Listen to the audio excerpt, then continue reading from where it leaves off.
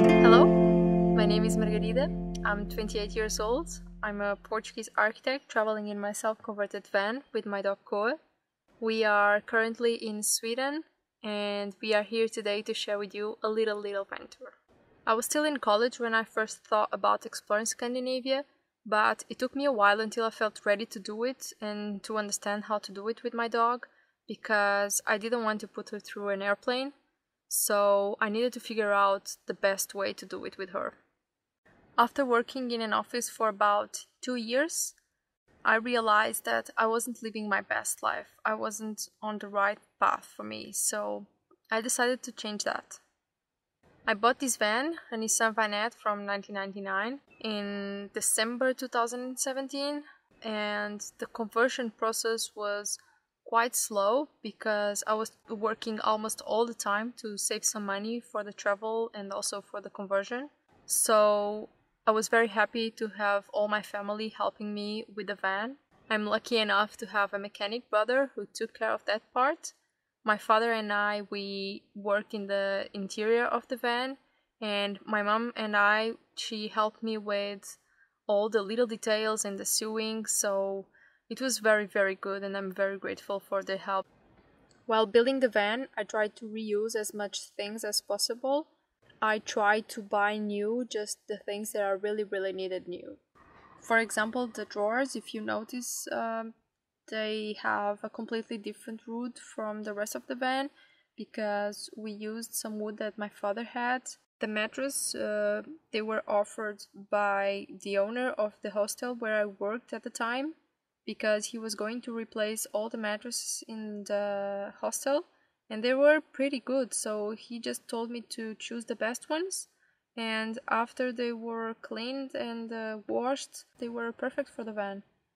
Koa's bed frame is made from an old cabinet door, and her mattress cover is made from an old sleeping bag that I had, and because of the zipper, it's very easy to take it out and wash and put it back again. The curtains are made of some leftovers of some curtains in the house that they were too tall for the windows, so we just cut it a little and we could use the leftovers in the van. When I first designed the interior of the van, I knew that I wanted to fit 2 people inside sleeping, a cabinet along the bed, a kitchen model, and some drawers under the bed.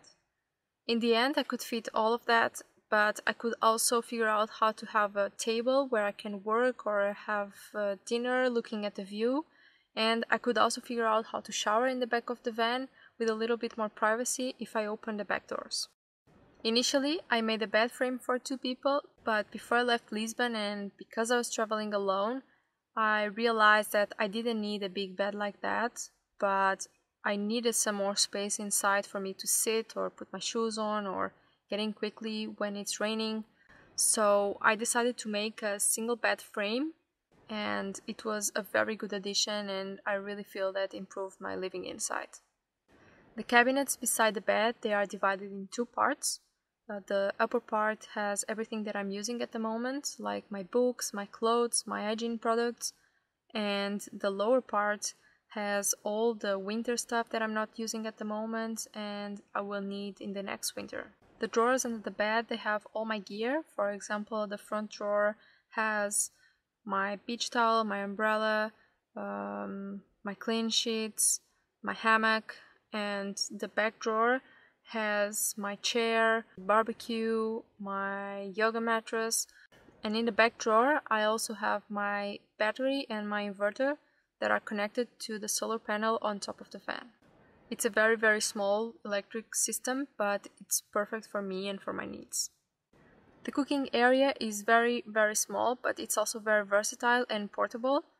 I can cook inside the van or outside the van with the stove inside, or I can cook totally outside. Because I left the house I was living in, everything that I do have in the van came from the house, and all the other stuff that I couldn't use in the van or didn't fit or I didn't need it, I just left in there, or I just sold, like I did with all my furniture. And even the lights, they were the lights that I had in my bedroom, and they fit perfectly here in the van. This table was the last addition that I made to the van, but I'm very happy that I did it because I really needed the space to work in the computer inside the van and to have dinner when it's raining or it's too cold to be outside. So with the table in this position, I can just sit and eat or work looking at the view and feeling that I'm outside even when I'm inside. I also figure out how to shower in the back of the van with a little bit more privacy because I use a portable shower bag for about 8 liters of water that I can warm up in the sun, or I can just boil some water in the stove and put it inside the bag to have a very good hot shower. I'm always very careful with the products that I use because I don't want to pollute all the places where I shower or do the dishes, so I only use biodegradable products. And last but not the least, Koa's space is in the front of the van. I built her a bed frame in the front seat so she can have her own space in the van and is where she travels or she sleeps at night. And under the bed she has all her stuff like her food and her toys. And it works very well that she has that space just for herself. I really love this space that I created for myself. Although this is a very small van, I really feel that I could fit everything that I need inside, and it gives me all the freedom to enjoy these places in nature and to not be dependent of anything else. Sometimes I go to campsites, but it's only if the weather doesn't allow me to shower for a long time or for some reason I can't fill up my water tanks and I need to do it.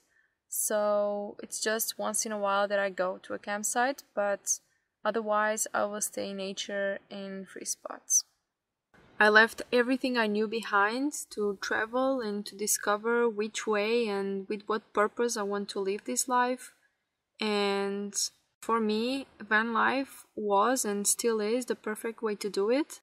I'm still learning and searching and growing, but I hope I could inspire you to build your own little space and go enjoy life on the road.